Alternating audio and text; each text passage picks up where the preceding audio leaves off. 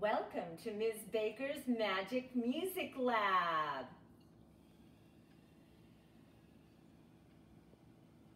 Today we're going to do the magic bell sound experiment. You will need scissors, string, and a teaspoon from your kitchen. So ask for permission, please. Before we do our experiment, we're going to talk about sound because that's what our experiment is about.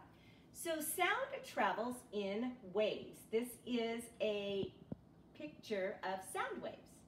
So when we make a sound, it just goes out into the air. Well, we're going to do an experiment and our sound is going to travel a little bit different way. So first we need to take our string and we need to cut a length 1 meter or around 4 feet long, whichever way you want to measure, and that's about 1 meter. There's where we need the scissors. And then we're going to take our string and we're going to make a loop in it. So just like when you're tying your shoestrings, you make a loop and then pull the string through. So now I have a loop kind of in the middle. And then I'm going to tighten it around the handle of the spoon, tight so that the spoon doesn't drop. And then I'm going to hold the string up to my ear and swing the spoon into the counter, the side of the counter, to strike the side of the counter. You don't have to do it very hard.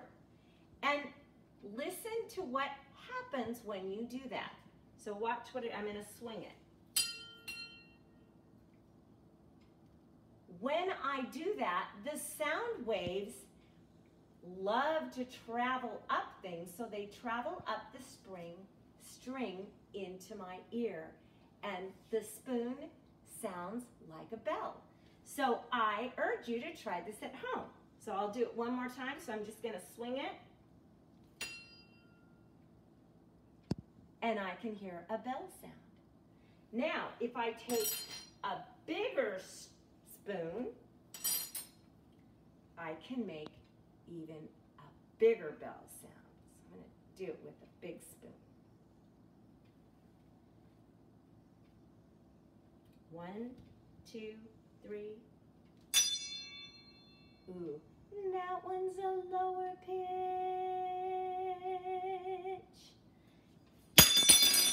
Ow.